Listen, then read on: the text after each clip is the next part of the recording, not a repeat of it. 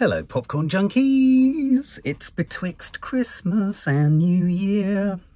Stay tuned to the channel. You will be getting your top 10 films of the year and your top 10 or your top 5 or your worst 5 or your bottom 5, top 10, top 5, bottom 5 films of the year. So this is a trailer reaction. We wanted to do this earlier in December, but we just didn't find the time. This is Beverly Hills Cop 4 or Beverly Hills Cop Axel F.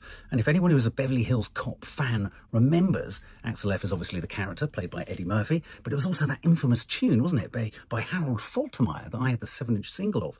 Ding, ding, ding, ding, ding, ding, ding, ding, ding, ding, ding, ding, ding, ding, ding, ding, ding, ding. Okay, so Beverly Hills Cop. Everyone loves Beverly Hills Cop, the first film.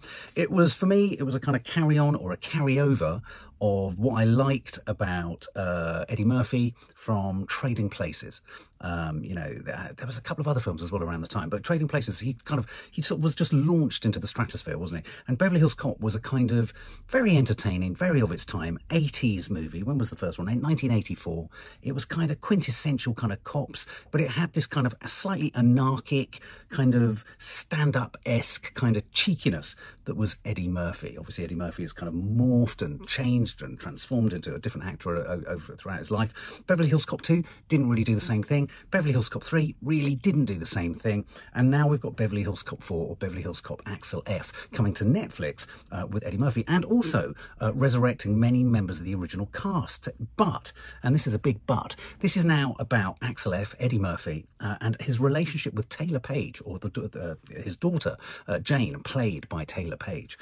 Taylor Page, if you don't know who Taylor Page is, she was brilliant as Zola in that brilliant indie film alongside Riley Keough. She was just sensational in that. So Taylor Page is playing his estranged daughter. Joseph Gordon-Levitt is in there. I don't know what I think about Joseph Gordon-Levitt. I don't know. He seems quite sort of automaton-like in most of his roles. But some of the originals are in there, like Judge Reinhold. Classic Judge Reinhold, sort of staple of 80s cinema. John Ashton, who was Judge Reinhold's kind of partner. Paul Reiser, brilliant. He also played the dad in Whiplash and introduced that whole concept of chucking, was it M&Ms into popcorns or chocolate raisins into popcorns? Bronson Pinchot, who was an incredibly sort of camp, extravagant sort of character who sort of, I know, caused quite a few laughs in the first film. Kevin Bacon's in there too. So, do we have high hopes for this? I fancy a bit of a nostalgic trip down memory lane. Could this do for Beverly Hills Cop what Top Gun Maverick did for Top Gun? Could we just be in the right place for a bit of 1980s cops and robbers nostalgia? Or is Eddie Murphy immeasurably changed? Has he sort of become such a sort of mature prospect? Does he lack that childish, childlike, impish cheekiness that sort of, in a sense, defined the first Beverly Hills Cop film? So let's check this out at the left. I almost admire you. Still on these streets, running and cutting. I'm just amazed. Doesn't get to you.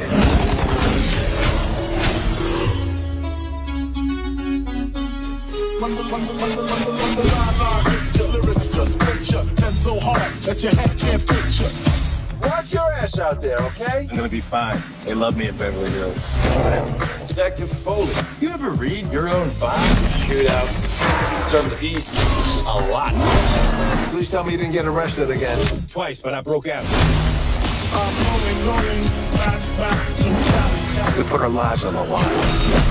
Every day. And for what? Comes with the job if you're doing it right. Yeah, babe!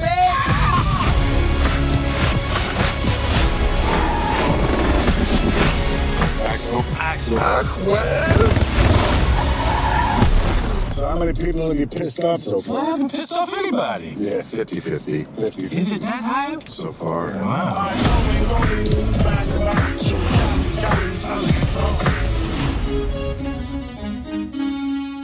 Did anyone else think Judge Reinhold looked like Mickey Rourke there? Okay, first issue.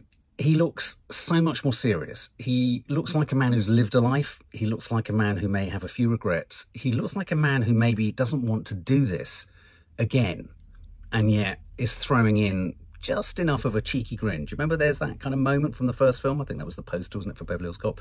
It lacked that kind of improv ad-lib chaotic humour, didn't it? I didn't feel the energy was there. So you wonder whether, has Eddie Murphy said yes to this, as long as it's a bit more serious? And that's always a mistake, isn't it? Don't let it get too serious. So it didn't feel silly enough for me. It didn't feel bright and breezy enough for me. But could I be wrong? It's a teaser. It's a teaser trailer. What do you think? Are you excited about it? Do you think we can revisit this? Or is it done? Is it dusted? And is Eddie Murphy just a different type of performer now?